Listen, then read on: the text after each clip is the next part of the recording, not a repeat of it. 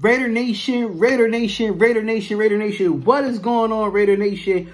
What is going on? It is your boy Darian coming to you live with a quick video. It is a Spotlight Raiders talk. Shout out to all the subscribers that have subscribed to the YouTube page. If this is your first time ever being at the YouTube page, we do suggest that you subscribe and hit the bell button and get the latest news and all Raiders news. But now we got some news, and I was in the lab, put some videos together. 53-man roster is going to be coming out soon. Practice squad going to be coming out soon. I got some more content coming out soon, so make sure y'all turn them notification bells on. Make sure you subscribe to the channel. But we got some breaking news a little bit, baby. Breaking news.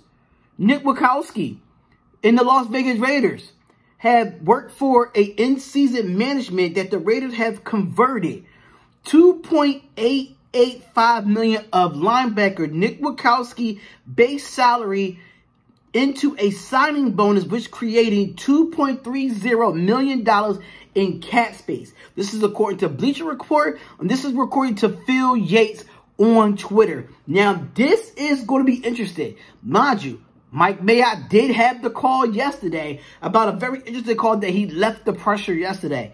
The question is we going to go get KJ Wright? Are we going to go get more? Are we going to cut some players on the 53-man roster and go out and get some offensive linemen and some linebackers? While we cut space. We get some cap space here. So technically they kind of restructure his signing bonus a little bit, and now it opens up $2.308 million in cap space. This is a pretty interesting one. Does it open up for KJ Wright? Does it open up with some offensive linemen we got that's going to be on the waiver wire? I don't know what the Raiders is going to do in the next week when it comes to this actual roster. So, Raider Nation, Nick Kwiatkoski, according to Phil Yates, it says, as team works to get their salary cap set for the in-season management, the Raiders have converted $2.885 million of linebacker Nick Kwiatkoski's base salary into a signing bonus, creating $2.308 million in cap space for the Las Vegas Raiders. So, Raiders, let me know what you think about this. How do y'all feel about it? Do y'all think we're opening up cap space for linebackers and offensive line?